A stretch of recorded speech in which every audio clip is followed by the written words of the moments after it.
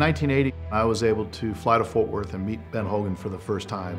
I idolized the man very, very much. There was a lot of intimidation on my part by sitting across from him in his office.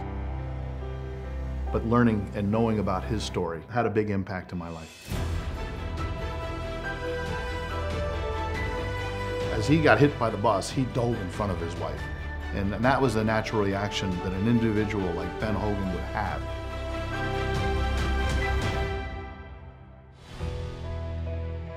He almost lost his life. The doctor said he would never play again, let alone maybe even walk.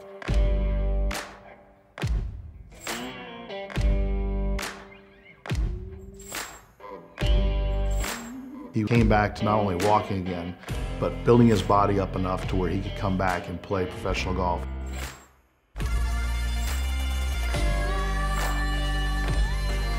This is one of the true great stories in sports. You have to understand, he was struggling, and it was very difficult. But perseverance is a very important thing in life.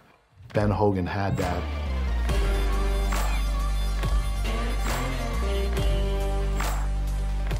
And it was a great moment. This doesn't get any better. Now, whenever I see that shot, that shows tremendous amount of perseverance, hard work, dedication. The man was a legend.